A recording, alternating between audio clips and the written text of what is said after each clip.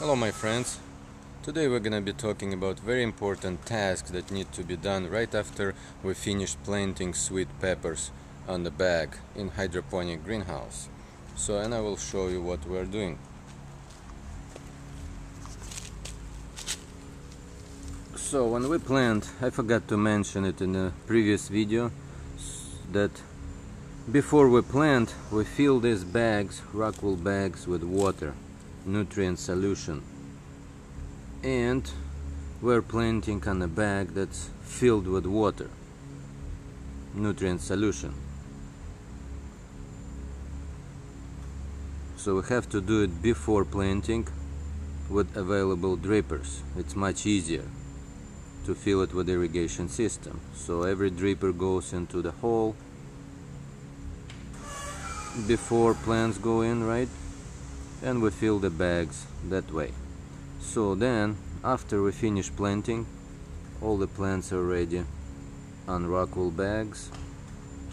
The next very important part is to make sure we cut the drain hole, make a drain cut to let all the excess water out. So all the water that we don't need in the bag, we need to let it out. So for this purpose we use a knife, utility knives. That's the knife we use. I found this knife works much better because it has a curve.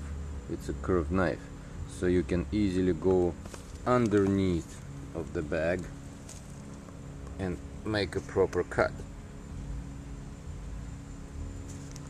So in our situation, the water goes from that end all the way to that end. That's where our drainage pipe is, at that end. So depends where you collect your drain, you make your drain cut, because the water is flowing that way, all the drain water is going that way. We make a drain cut at this corner. So this bag's already cut, and to make a proper cut, what you need to do, you go underneath.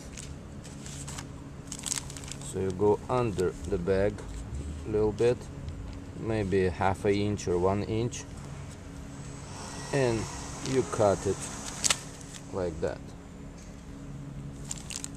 to make sure that this corner is open and the water freely runs out.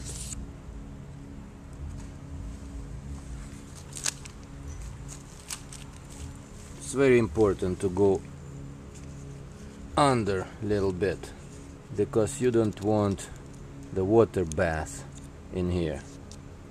If you don't cut it properly, not from the bottom, if you cut it and leave a little bit of plastic uncut, then the water, water will stay in the bag and it will damage the roots in the future.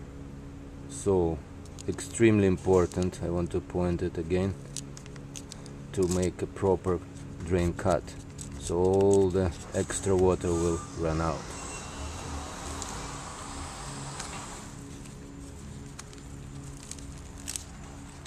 So one more time, that's the knife we use. You can probably buy them in a store. I believe they're usually used to cut drywall. And of course you want to have a sharpener. We use sandpaper to sharpen these knives once in a while, because the material is a rock wool, very hard, so the knives are getting dull very quickly.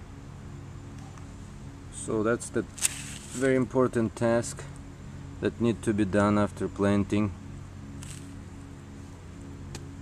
And that's it for today, so I'll see you in the next video.